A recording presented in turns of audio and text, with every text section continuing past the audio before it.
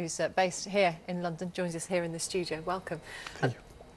What do the Greek people think of these interventions by David Cameron, a Prime Minister, after all, who's actually outside the Eurozone? I'm sure that the Greeks, they don't like this kind of interfere to the Greek politics. The same happened with Angela Merkel last week when she suggests we can have a referendum in Greece to see if we want to be member of the Europe or of the Eurozone or not.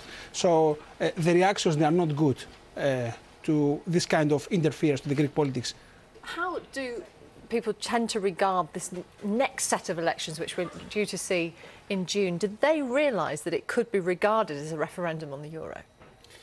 Yes and no. It's not very clear. But what is most important is to understand that there is not a party right now in Greece. Even the two main parties, we have Syriza and New Democracy, they say that we want to be out of Eurozone. Both of them, they say yes to the Eurozone. Both of them, they say yes to the memorandum. But now they say it's time to negotiate again the rules of the memorandum, because the austerity measures haven't brought any improvement to the Greek economy, any improvement to the Greek people.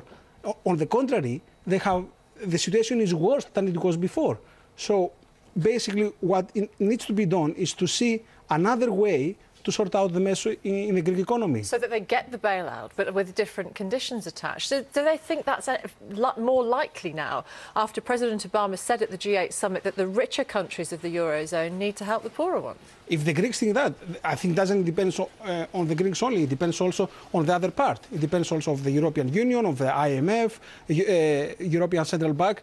It depends on the Troika. If after the election they will be able, they have the will to negotiate again the bailout, to negotiate again the austerity measures, which has caused actually more problems than sorted out. So for there to be some kind of progress, if there isn't any as a result of this informal summit in Brussels this week, there needs to be a different outcome, a more conclusive outcome, doesn't there, from the next elections? How likely is that? Very good question. It's very soon to answer this question. Ask me again a week before the elections, and again I won't be sure if I will be able to give you a certain answer. Definitely, it's very difficult to say what will happen now to the Greek elections.